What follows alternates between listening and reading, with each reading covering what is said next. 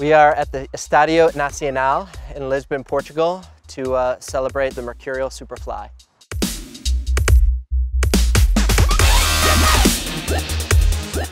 The excitement is watching people interact with the boots for the first time, experience them, wear them on pitch, play in them.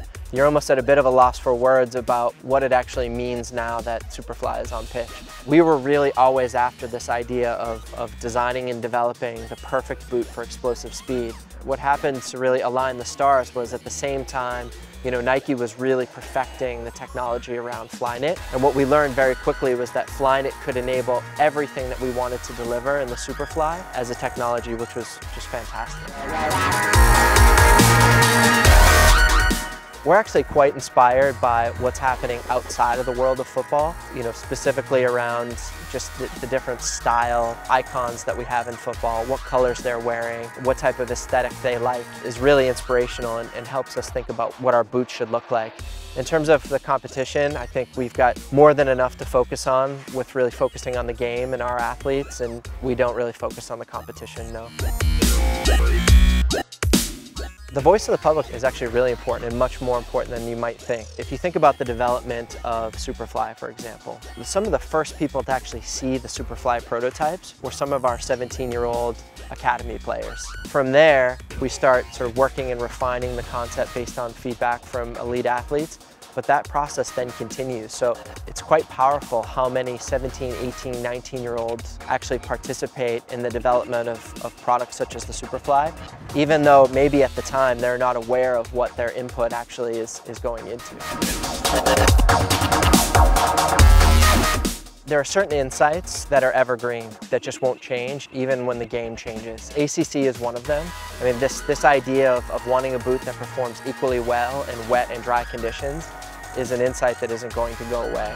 And I think the same thing is true around this idea that players want a lockdown fit, and that lockdown fit can only be achieved through the dynamic fit collar is an insight that isn't going to change. Players want to be locked down for explosive speed, and the dynamic fit collar is the way to achieve that.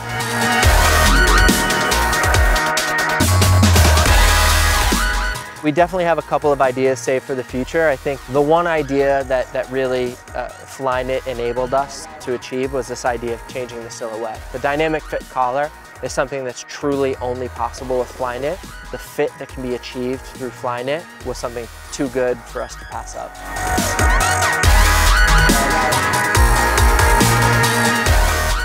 If you think about what Superfly is known for, it's known for revolutionary technology and aesthetics that the world of football has never seen in boots. And I think when you look at this boot, it clearly hits the mark of being revolutionary in terms of technology, but also aesthetics. So we actually discussed at length what we should call this boot. And the fact is that Superfly is an amazing name. It's a name that we have a ton of equity in. And we felt like this more than met the mark of a boot that could be called Superfly.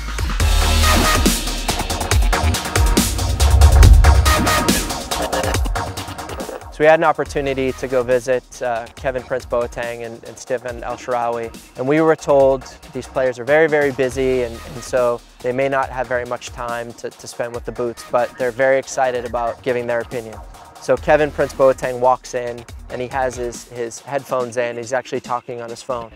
The presentation begins, and he's still on his phone, and then I actually pull the boot out of the bag, and he quietly takes his headphones off, wraps his headphones around his phone, turns around, puts his phone on the table behind him, and just sort of leans in, takes the boot, puts it on, and from there, it was just an amazing interaction. And that's where you get the quote from the player video that we have, where he says, these are unbelievable, can I play with them already on Sunday?